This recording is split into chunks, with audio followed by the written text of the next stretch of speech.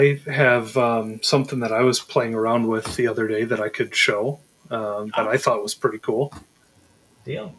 All right. Share your screen. Yeah. So we've talked a few times about LAPS or the new Windows LAPS or the local administrator password solution. And up to this point, and it looks like until at least 24H2, if you wanted to use a custom account for LAPS, you have to create it yourself. So there's always the question of how do we do that? Because the two ways that you can use LAPS is by default, LAPS will take over the password or the management of the password for the built-in administrator account. Well, for most of us, we're disabling that account. And so the alternative is creating that custom that custom account. But you have to do it ahead of time for LAPS to actually work. So basically, if we look here, I have a LAPS policy in Intune. So I'm going to look at this one right here. It's just called Enter ID LAPS config. You can see I have it assigned to a couple of devices. Looks like it's succeeding right now, which is good. But if we look at the actual configuration, you can see that I have a custom administrator account name called ADM Labs Admin that I'm using here. So how do we actually get that account created so that this policy can take and do what it needs to do for the password on that account?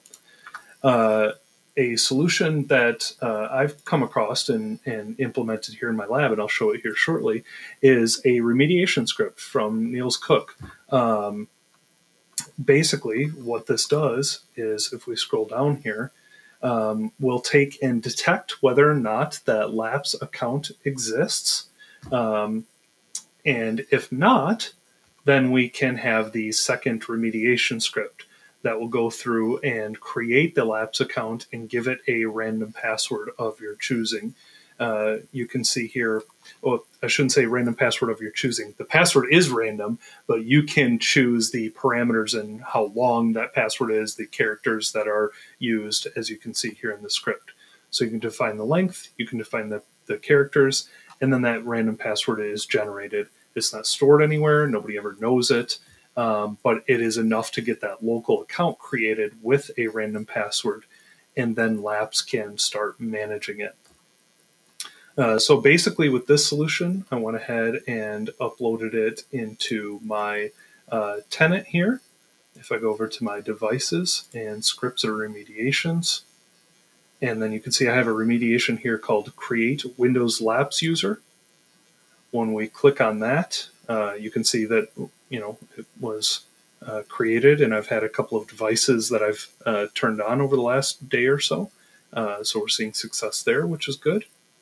But if I look at the properties of this and edit my settings here, you can see that I have his detection script set up here, as well as the remediation script.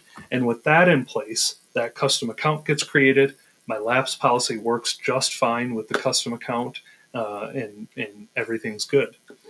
Now, I mentioned with 24H2, what Microsoft has announced that they have been working on. I don't know that I've seen anything official that this absolutely will be in 24H2, but I know in some of the insider builds of Windows 11, the policy is built in such a way that it should help create this account for you.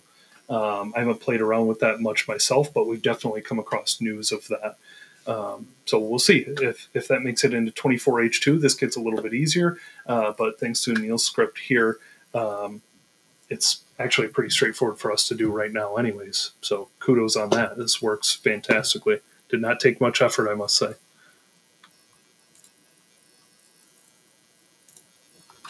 So just wanted to show that off because I was playing with it recently. Actually, this came out of our user group meeting last month, where we talked about LAPS a little bit. Yeah, great demo. Thank you, sir. Yeah, of course.